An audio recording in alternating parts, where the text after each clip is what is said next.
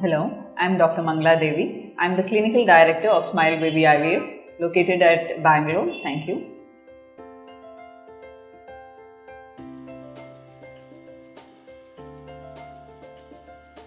People with PCOS can be organ donors.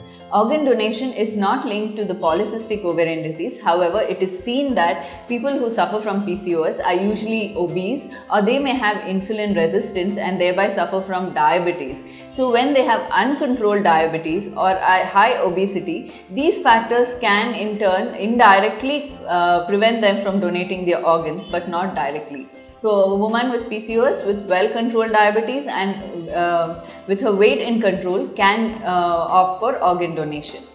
Apart from certain absolute contraindications such as infectious diseases like HIV, HBsAg and CJD, there are no other major contraindications in women associated with PCOD and organ donation.